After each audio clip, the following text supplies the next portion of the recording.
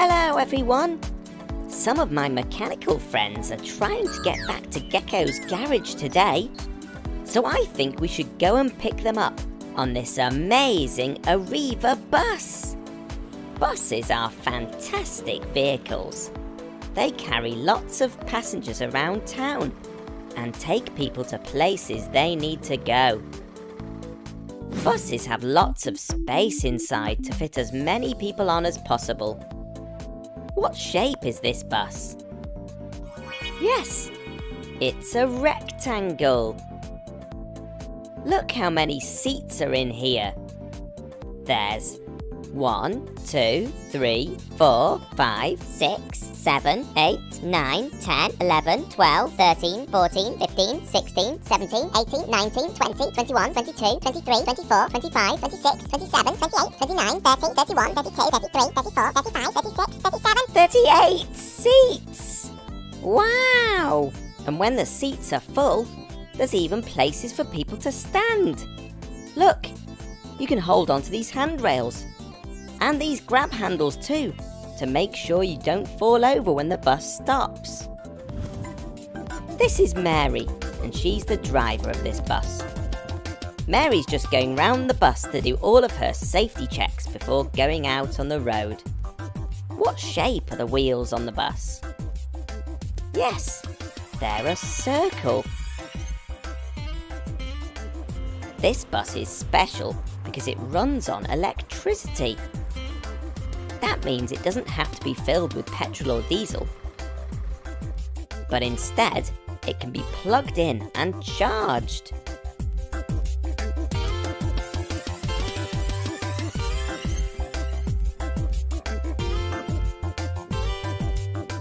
It's got a big battery that stores all of the electricity up on the roof. Hi Gecko, do you want to come and see where I drive my bus? Yes, please. Mary sits in a place called the cab, and to get into the driving seat, she opens this door and climbs inside. Mary can then press this button to open and close the electric doors. There's lots of other buttons and controls for Mary to press in here too. To start the bus, Mary presses this button. I think it's time we went and picked up the mechanicals. Mary, can I buy a ticket, please? To buy a ticket, passengers give the correct money to the driver and she prints them a ticket. Mary can change the sign on the front to tell people where the bus is going. Hooray! We're off to my garage. Don't worry, mechanicals, we're coming for you. The bell on the bus goes ding, ding, ding, ding, ding, ding, ding, ding, ding. The bell on the bus goes ding, ding, ding, all day long. The lights on the bus go flash, flash, flash, flash, flash, flash, flash, flash, flash. The lights on the bus go flash, flash, flash, all day long. The tickets on the bus go print, print, print, print, print, print, print, print, print. The tickets on the bus go print, print, print, all day long. The wipers on the bus go swish, swish, swish, swish, swish, swish, swish, swish, swish. The wipers on the bus go swish, swish, swish, all day long. Oh, hey there. The horn on the bus goes beep, beep, beep, beep, beep, beep, beep, beep, beep. The horn on the bus goes beep, beep, beep, all day long. Oh-ho! The doors on the bus go open and close, open and close, open and close. The doors on the bus go open and close, all day long.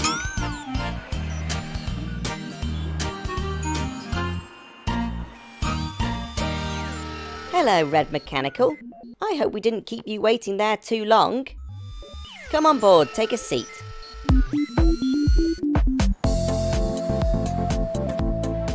The thing I love best about travelling around on a bus is looking out of the big windows and spotting things. There's lots of different shaped road signs around. This one is square. This one is a circle. And this one is a triangle. This one's very important because it tells vehicles to slow down because there might be children around.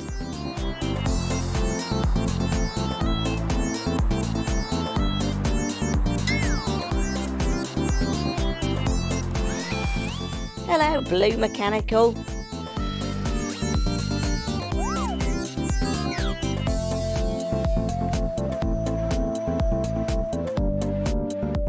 We've had to stop at a traffic light because it's on red.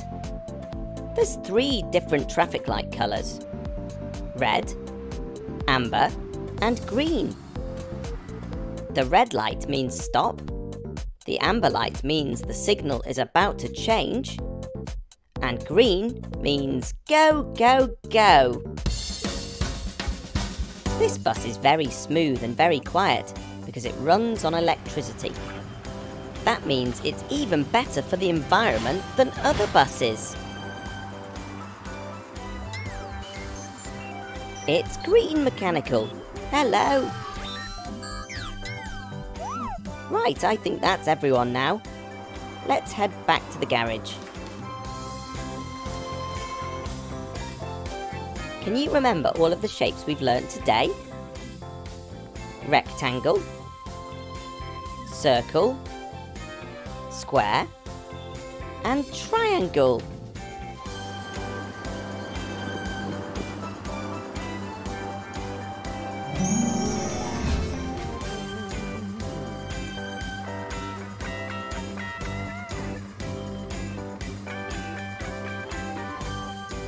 Thanks very much to Mary and all the team at Arriva for taking us on this amazing bus journey today. What do you say, Mechanicals? That's thank you. We'll see you again soon. Bye! Hello everyone, Gecko here. I'm at Walk Mill in Cheshire to learn all about combine harvesters. Combine harvesters are one of the most important vehicles used on farms. Loads of the food we eat comes from plants that are grown in fields. All of this wheat needs to be harvested, so it's a good job we've got this incredible combine harvester. This combine harvester is called Daisy. She's got lots of neat parts that make her so useful on the farm. Let's take a look. Just look at these massive caterpillar tracks. They're designed to move the combine harvester through the field, even when the ground is very wet and muddy. They're like welly boots for wheels. The front of the combine harvester is made up of different parts which pull the wheat inside. Very sharp blades called teeth act like scissors and cut the wheat at the bottom.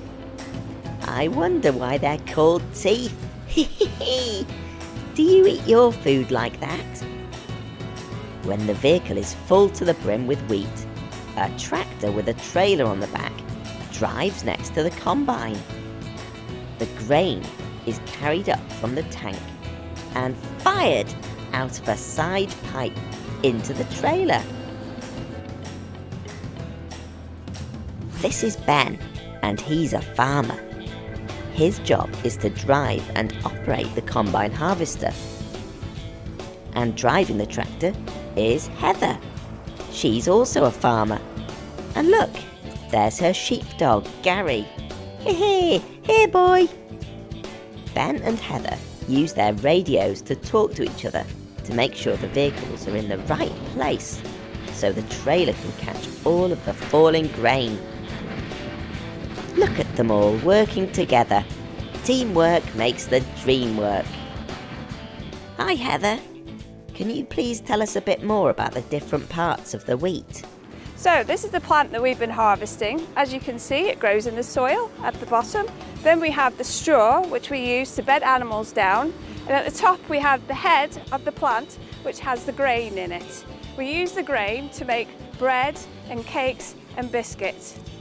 Because combine harvesters are so wide and bulky, they're too big to travel on most roads, especially the small country roads around these fields. To get from one field to another, Ben and his team need to take the front off the combine and put it on a trailer.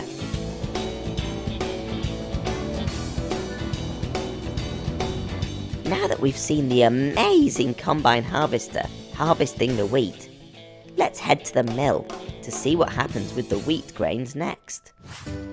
Here we are at Walk Mill, which is a flour mill. In here, they grind the wheat grain to make flour, which is then used to bake bread and make lots of other delicious foods like cakes. Check out this mega water wheel.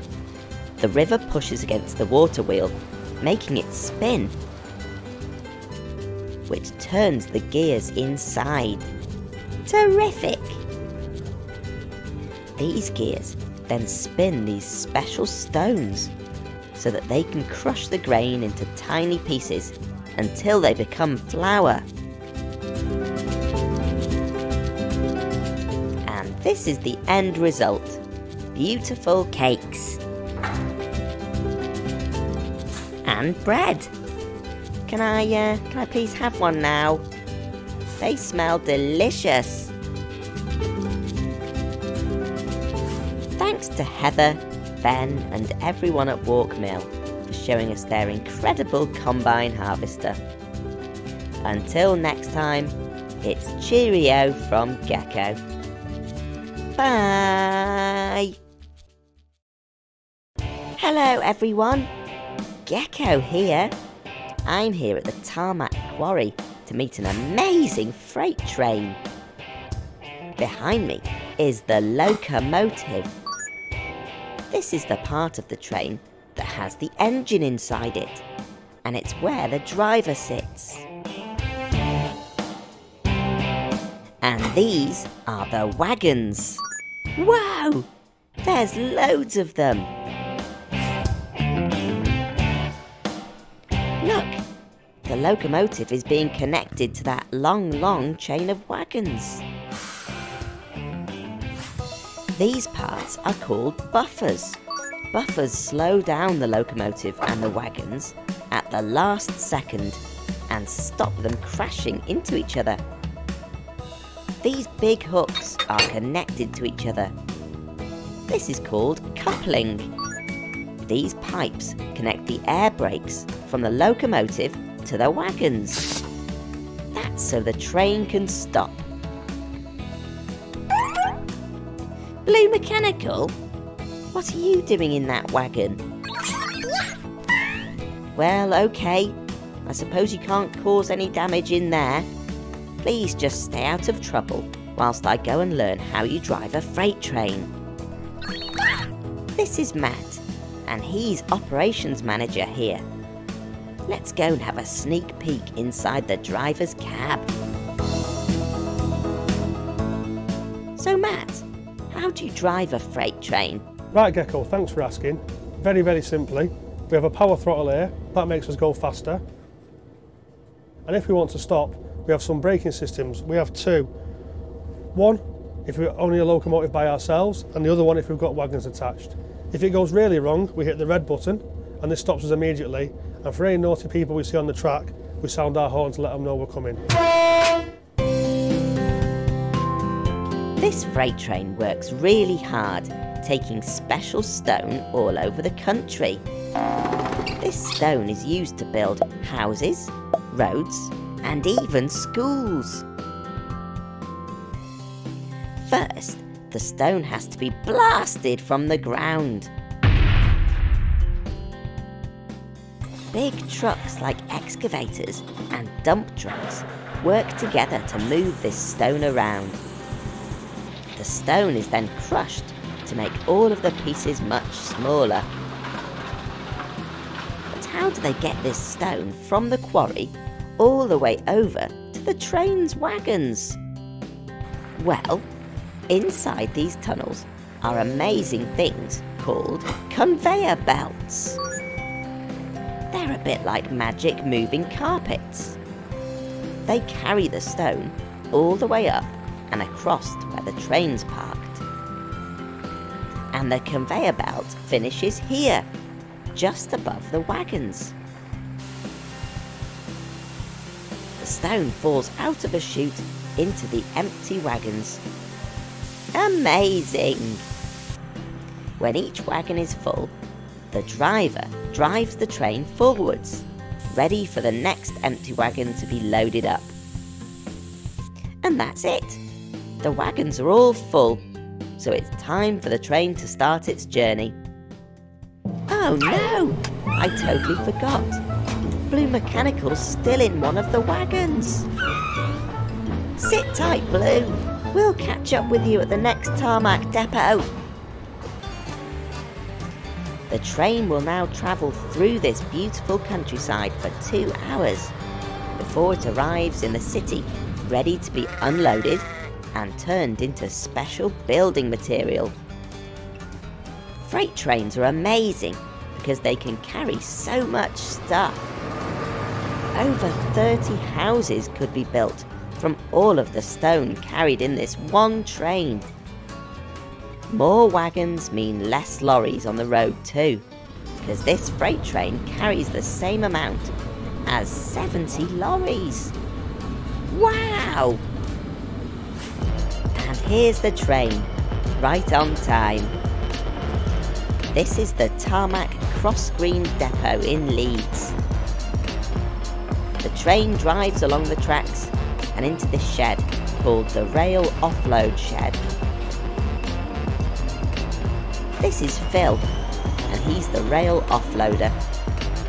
He can talk to the driver on this walkie-talkie and ask him to stop or go. Once the first set of wagons are in the shed, Phil can empty the stone out. Hop out, Blue Mechanical, before the stone disappears. Woof! Phil pulls these levers, and the doors on the bottom of the wagon open. Wow, that was close, Blue. All of the stone slides out of the bottom, a bit like water going down the plug hole in the bath. The stone falls down below onto another conveyor belt, which carries the stone up and into the tarmac plant, where it can be mixed with other ingredients and turned into concrete or asphalt. That's the stuff that's used to build houses, schools, hospitals and roads. The final step is for big trucks to load up and take the material to building sites ready for construction. I've loved learning all about the important job that freight trains do. Thanks very much to all of the team at Tarmac for letting us tag along. For now, it's cheerio from Gecko. Bye! Hello everyone, I'm here today at Alton Towers Resort. I'm going to have a ride on some amazing roller coasters and learn all about how they work. Roller coasters are designed for one thing: fun!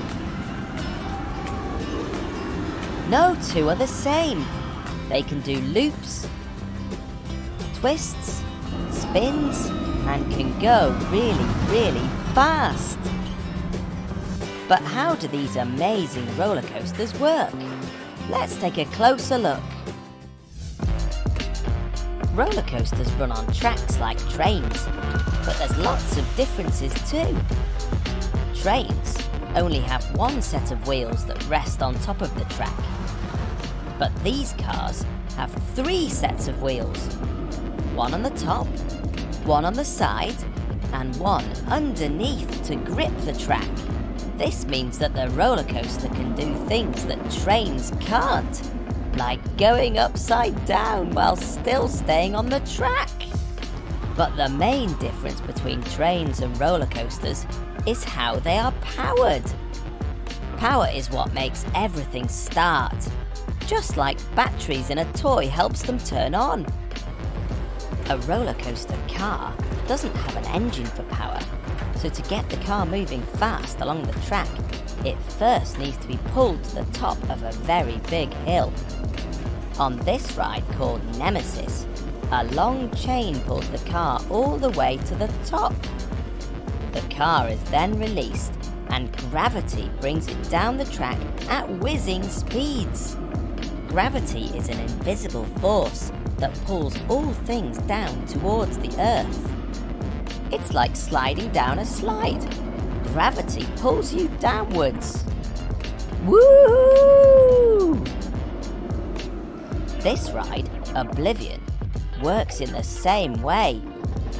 The chains slowly pull the car up to the top, which makes the people on the ride very nervous. Wow! Look how high that is! This ride is a straight drop, which means there is only one way down. Scary!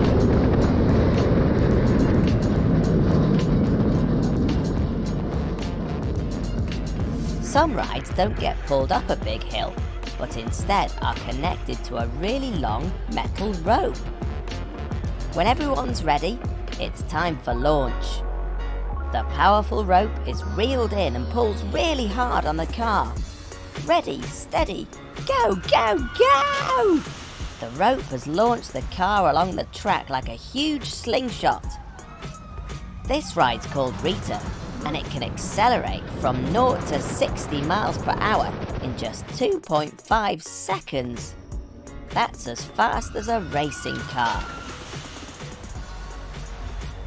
When this ride needs to slow down, powerful magnets rise up and use magnetic force to slow down the car. A final set of brakes hold the train in place, bringing the ride to a stop. With all these twists, turns and loops, roller coasters have to be really safe.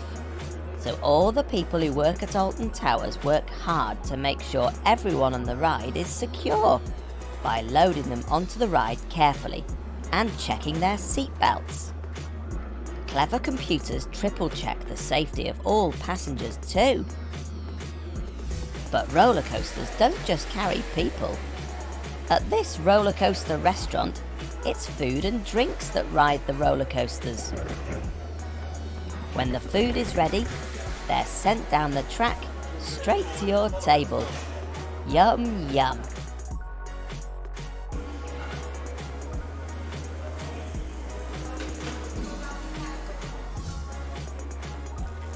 Well, I think that's quite enough excitement for one day. Thanks to the Alton Towers team for showing us around today. I'll see you next time. Bye! Hello everyone! I'm spending the day with a very special type of car today. A Tesla electric car. This car is very, very fast. We're going to learn lots of amazing things about electric cars today. But first, let's have a look inside. Whoa! Look at those doors! That's one of the coolest things I've ever seen. I think it's worth doing a Gecko instant replay on that. Woohoo! These are called falcon wing doors because they look like a bird's wings. And they're designed to open in even really small spaces. Inside the car, there's the usual things you'd find. Comfy seats, a steering wheel, pedals, but also this really big screen in the middle, which lets you do important stuff, like look at the map to see where you're going, and play amazing music like Toddler Fun Learning. Listen to the chorus of the Brontosaurus and the Stegosaurus down by the swamp. Along comes a dinosaur making such a loud roar. Most cars that you see on the road are powered by petrol or diesel, which means they have noisy engines with dirty fumes that come out of the exhaust at the back. Electric cars are completely silent and run on electricity. There's no visits to the petrol station for these cars. All you need to do is plug them in and charge the battery inside. It's just like charging a phone. A battery is something that stores energy until it's needed. You'll find batteries in lots of things. I bet there's a lot of batteries in some of your toys. Once the car's plugged in, the screen shows you just how long is left to fully charge. This electric car is a Tesla Model X, and it's got a really big battery inside, which is what helps it go really, really fast. This car can get to 0 to 60 miles per hour in just 2.9 seconds. This is what 2.9 seconds feels like. Go! Wow, that was fast! Do you know where a car's engine is usually kept? Yes, it's usually in the bonnet in the front of the car. Let's have a look what's in here. Hold on, look at that. It's empty. There's no engine. Tesla cars have electric motors instead, which are connected to the wheels. The bottom part of a car which is connected to the wheels is called a chassis. This is a chassis without the rest of the car on top. The motor sits here, and the big battery sits here. One day we'll all be driving around in electric cars because they're better for the planet. Instead of using dirty fuel which creates pollution, very clever engineers have invented amazing new ways of creating electricity. One of the best ways is to use the power of the sun to charge our electric cars. All across the world there are fields of solar panels which point towards the sky. They convert sunlight into electricity. Solar panels are amazing. You can even put solar panels on your roof at home. Now all of this is really important, but sometimes you just want to see a car do a little dance. And this Tesla has a secret dancing mode, just for fun.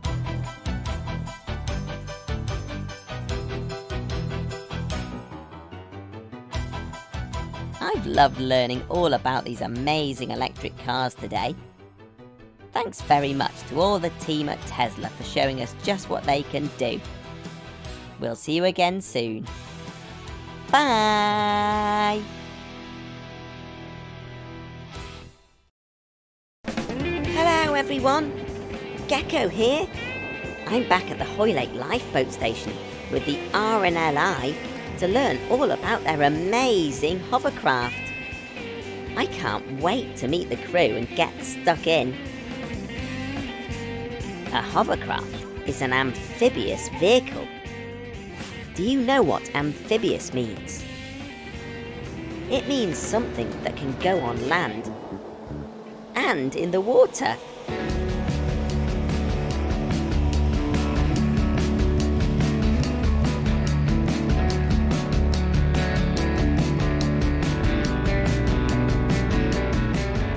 This is Chris, and he's today's hovercraft commander. Great to see you, Gecko. Coming into our lifeboat station. It's amazing inside this lifeboat station. There's so many huge vehicles that are all designed to rescue people who are in trouble at sea. Gecko, would you like to join us on a hovercraft training exercise? Oh yes, please, Chris. To stay safe, warm and dry, the crew have to wear this safety gear. The helmet is actually called a Gecko helmet. Can you believe it? It's a real team effort to launch the hovercraft. Push, team! The hovercraft is very heavy, so a big tractor is used to tow it safely down to the beach.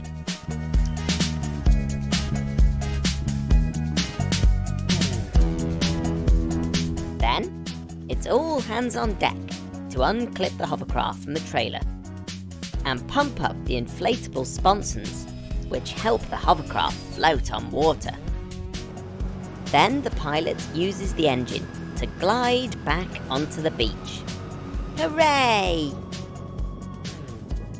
Wow, look at all of these levers and switches. It all looks very complicated. Nick is the pilot, and it's his job to fly the hovercraft. To start the engine, Nick turns this key. We can't see them, but underneath the hovercraft are 2 fans, which blow air downwards. This fills the skirt with air, making the hovercraft lift off the ground. Wowzers trousers! The big fans at the back are called the thrust propellers, and these push the hovercraft forwards. When Nick moves this lever, the rudders at the back move. It's these rudders that steer the hovercraft left and right. Nick makes the fans move faster, and the hovercraft glides forwards. Woo, that is amazing!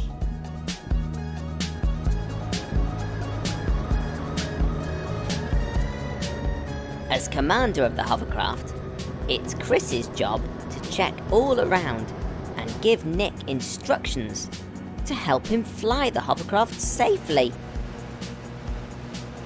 It's so fast and it's so noisy. Now I know why these Gecko helmets have microphones and headphones built into them. They allow us to talk and listen to each other. It feels like we're floating across the sand.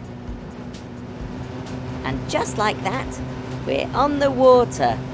This hovercraft is amazing!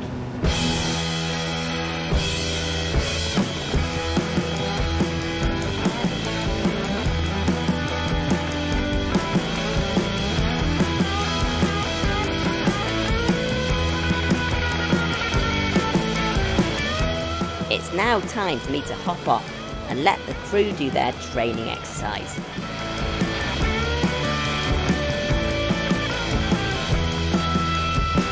The RNLI is a charity set up to save lives at sea. And these training exercises help the team here get ready for real-life search and rescue missions. So, to be as prepared as they possibly can be, the team practice, practice, practice. Today they're practicing how to rescue someone who is stuck in the mud. Playing in deep mud near the sea can be very dangerous, especially if the tide is coming in.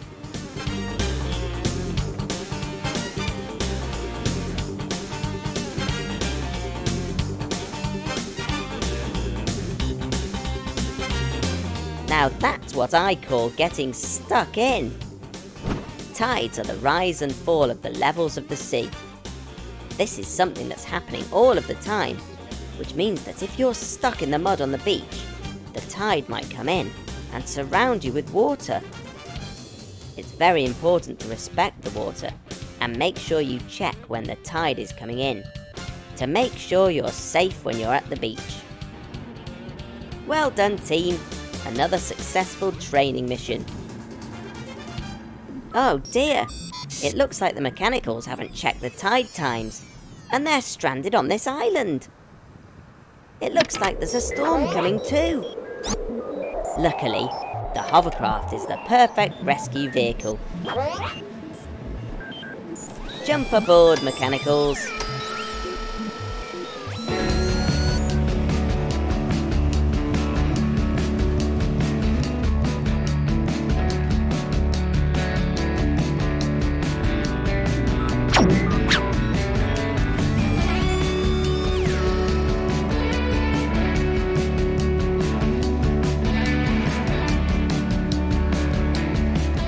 Look how muddy the hovercraft is. All that whizzing about in the sand and sea is dirty work. Every time the hovercraft is called into action, the RNLI crew take great care to make sure it's cleaned up and ready to be used again. here in the nice dry lifeboat station is the perfect place for the hovercraft to sleep for the night. Thank you very much to the fabulous crew from RNLI Hoylake for allowing me to spend the day with them and their amazing hovercraft. It's been absolutely brilliant. I'll see you again soon. Bye! Hello everyone! Gecko here. What a lovely day for a walk. But woohoo! This hill's a bit steep. Mechanicals! Are you okay? Whew. I'm struggling a bit too. I should really get out of the garage more and do some exercise. Hey! The mechanicals have hitched a lift. How do I get on? Hey! Wait for me!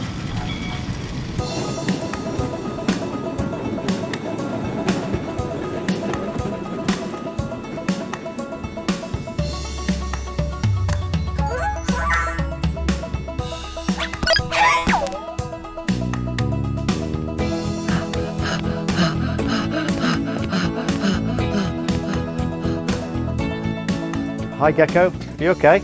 Welcome to the Great Orme Tramway. This is the halfway station. Halfway? You mean I'm not at the top yet?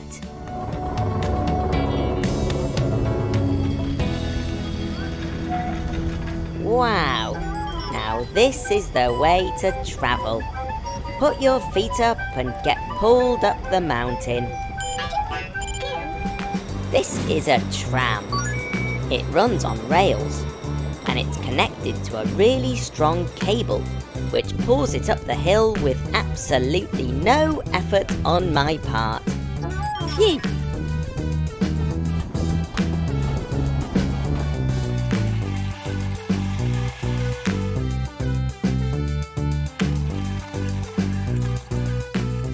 Wahey!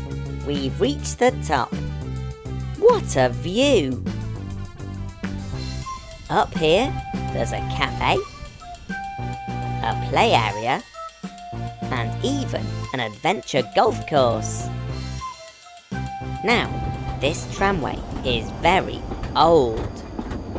The Great Orme Tramway was built in 1902. That's over 100 years ago. It was before most people had cars to get around in, and the tramway was used to transport people and their things from the town of Llandudno below up to the mountain called the Great Orme.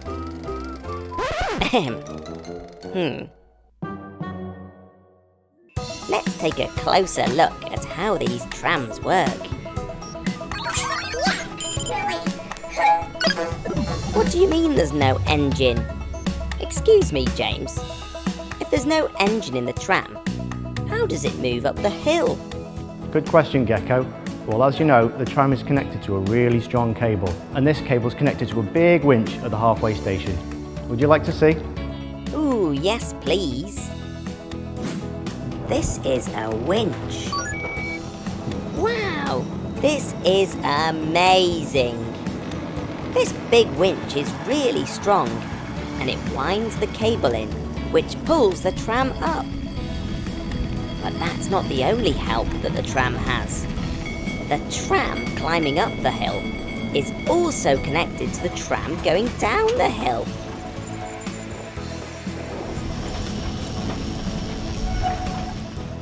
An invisible force called gravity pulls the tram down the hill. Gravity is what keeps us on the ground.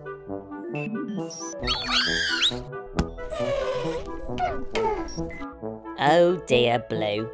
That's gravity for you. It's always pulling us towards the ground, with sometimes painful consequences, eh, Blue?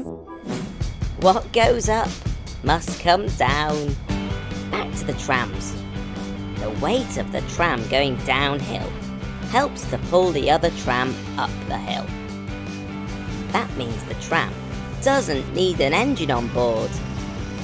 Wowzers trousers.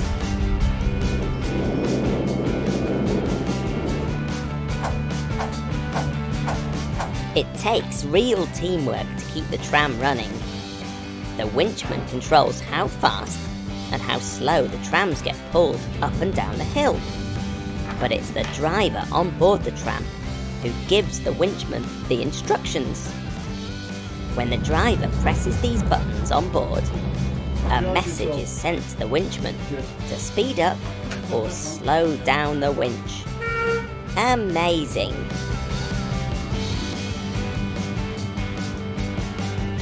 Whew, I'm exhausted. All of this learning has made me tired. I might have to leave my big walk until tomorrow. Thanks very much to James and everyone here at the Great Orme Tramway. It's cheerio from Gecko. Bye!